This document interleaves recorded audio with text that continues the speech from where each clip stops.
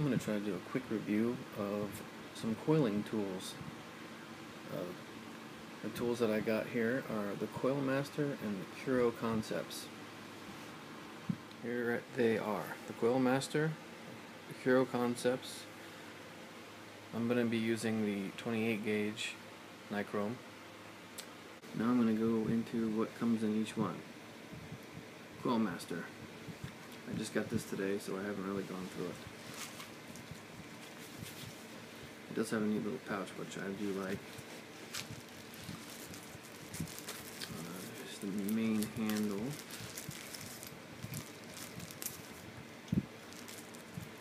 And it comes with a neat little screwdriver. There's the handle. Now, it looks like the handle has a screw up top here, which I assume holds the post. And it's got some different size posts.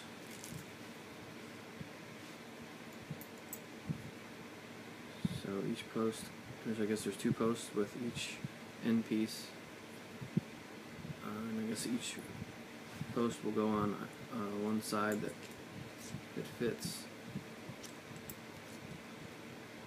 So there's different size holes drilled out on either side. This is 35. This, I guess that's 3.5 millimeter. This is 4. There's some more here.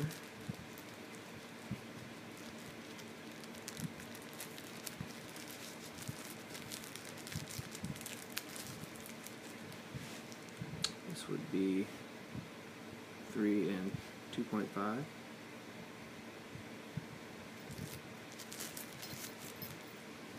Their respective posts.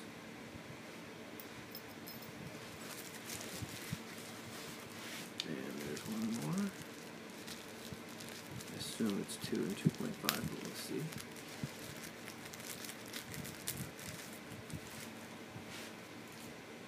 It's 2 and 1.5.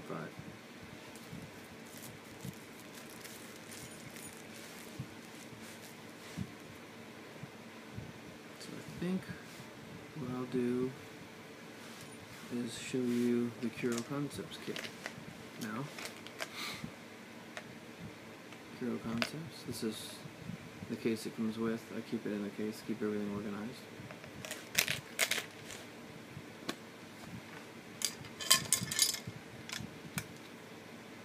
And it also came with a little mini screwdriver, handle, and this one does not have any kind of the screw piece that you saw with the Coil Master. And this one comes with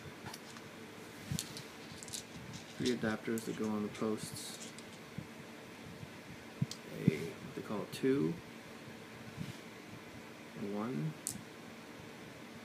and another 2. But they all have different size holes, you can barely tell.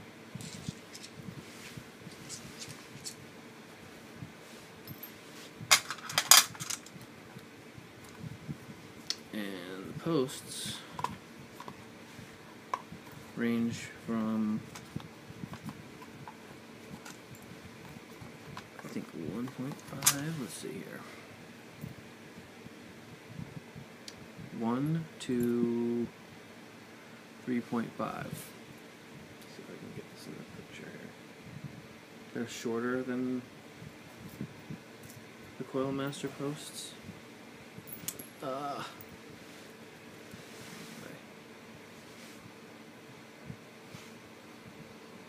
It's written right there.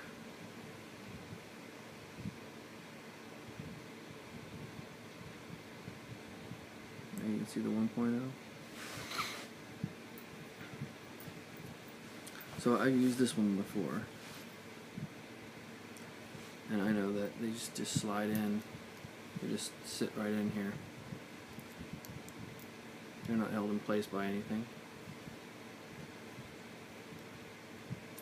And this one is the 2.5. I'm going to use the 3, I believe, and I'll do one coil with the 3 on the Coil Concepts and one coil with the 3 on the Coil Master. Let's see how that goes.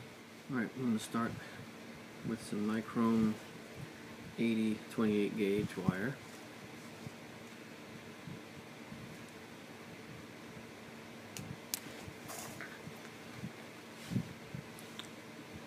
And the Coil Concepts coiler with 3 ohm, the 3 millimeter diameter post. So first you feed your wire this little hole here. You can see it right there. Feed your wire through there and it comes out the top. And I'll feed all but about 2 inches or so. And hold that tight.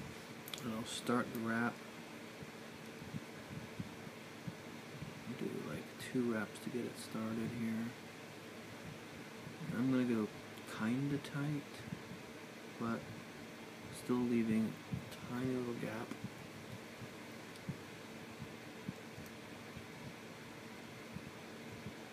And you kind of have to focus on what you're doing. You can't just let it go. Use coil without watching what you're doing, because otherwise it'll overlap and or get too tight. You can really get a nice spaced coil if you watch what you're doing. The nice thing about using a coiler is that when you're using your hands, you might be putting twists in the wire, whereas this just lets the wire kind of free and twist up on you. 5, 6, 7, 8, 9 coils. 10.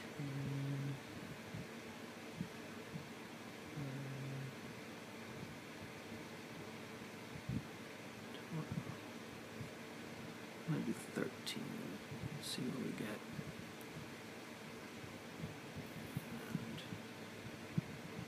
Try to wrap it so that it's even with the other side here. And then I just pull out the end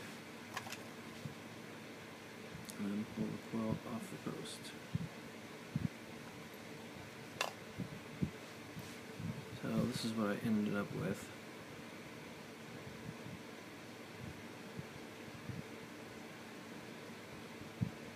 Let's see if I can get you to see. So it's not very pretty at the moment, but once you apply a little bit of heat to it, you can spread it out, make it nicely spaced. So now I'm going to do the same thing with the Coil Master.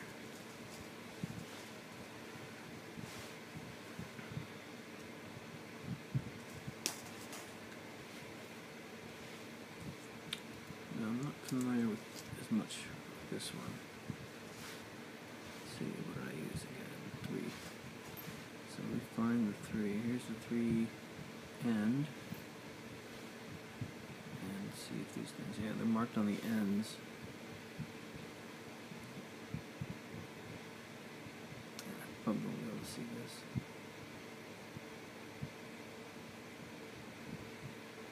No, it's upside down.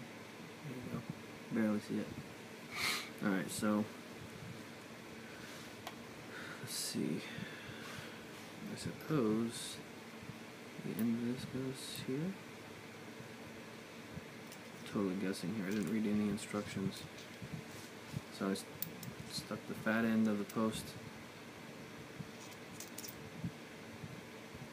through here.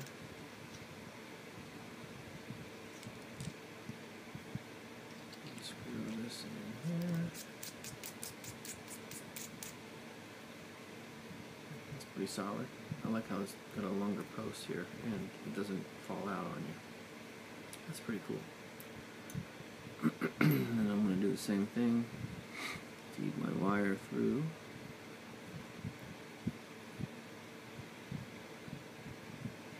Now it's got 2 holes in it. I'm not sure why.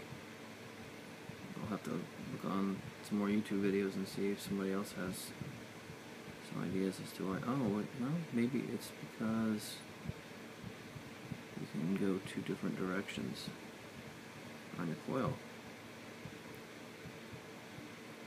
So you can get a mirror image of a dual coil, one on one side of your RDA and then one on the other. Alright. Cool. So now we'll just do the same thing. I'll start a couple of wraps.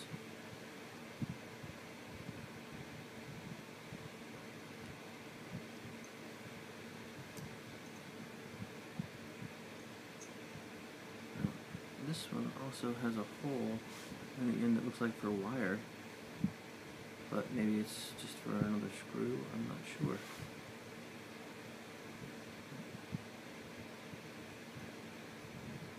The wire doesn't go in there. Alright, so let's try this.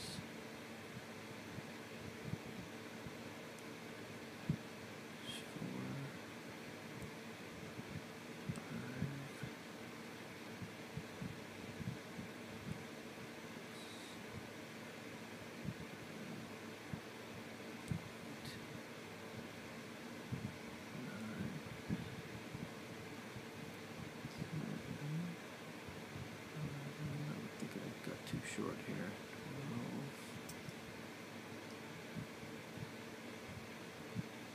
13.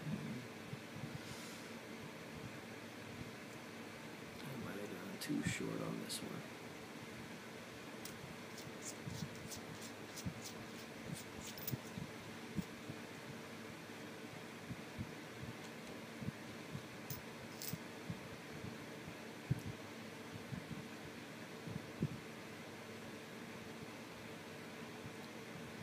Might be enough there. So you can see it's still not pretty, but you know what? I think I like this one better than the Coil Concepts. With the longer post, and it's kept in place by this cap. That's pretty cool. So I guess I'm going to load it up and we'll try a fire and see how it goes. Okay, I have finished coiling and installed both of them on my SX Mini and my Troll deck. Fire up. I'd say they get pretty hot and they start in the middle. Not bad. I'll take it. Now wick it and vape it and see how that works. It's wicked with cotton bacon. Like a little airspace down in the center. Get air all the way around 360. I'm going to juice it up with some grape ape, because I'm a big grape fan.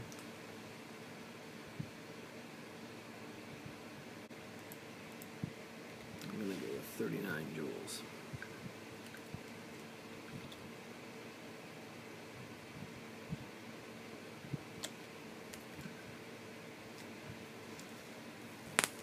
Yeah, that's what I'm talking about. Let's chuck the cap on here and see how she tastes.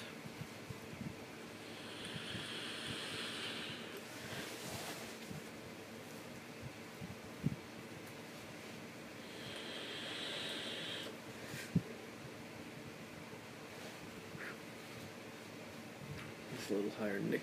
That's part of the pro hip. Not bad.